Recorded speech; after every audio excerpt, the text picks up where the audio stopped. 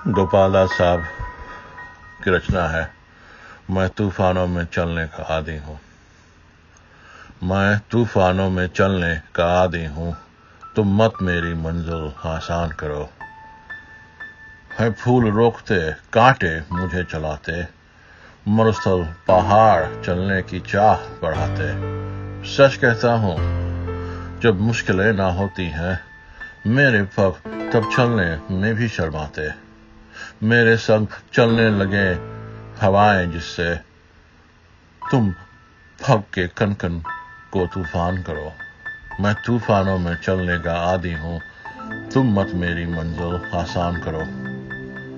अंगार अधर पे धर में मुस्काया हूँ, मैं मरघट से जिंदगी बुला के लाया हूँ। मैं आंख में चोनी खेल चला किस्मत से, 100 बार मृत्यु के गले चूम आया हूँ। है नहीं स्वीकार दया अपनी भी, तुम मत मुझ पर कोई एहसान करो। मैं तूफानों में चलने का आदी हूँ, तुम मत मेरी मंजिल आसान करो।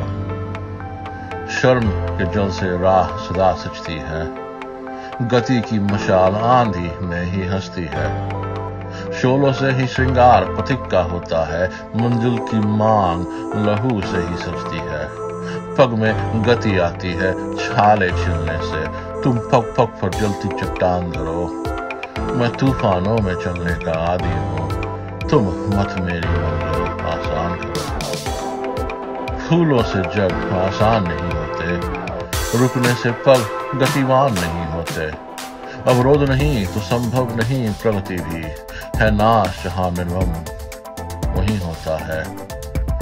मैं बसा सुकून सा नव स्वर्ग धरा पर, जिससे तुम मेरी हर बस्ती वीरान करो। मैं तूफानों में चलने का आदी हूँ, तुम मत मेरी मंजिल आसान करो।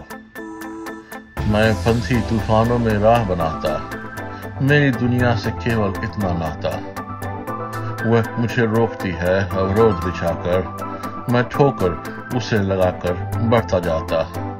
मैं ठुकरा सकूं तुम्हें भी हंसकर, जिससे तुम मेरा मन मानस पाषाण करो।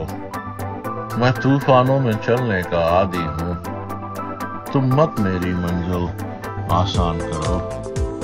मैं तूफानों में चलने का आदी हूँ, तुम मत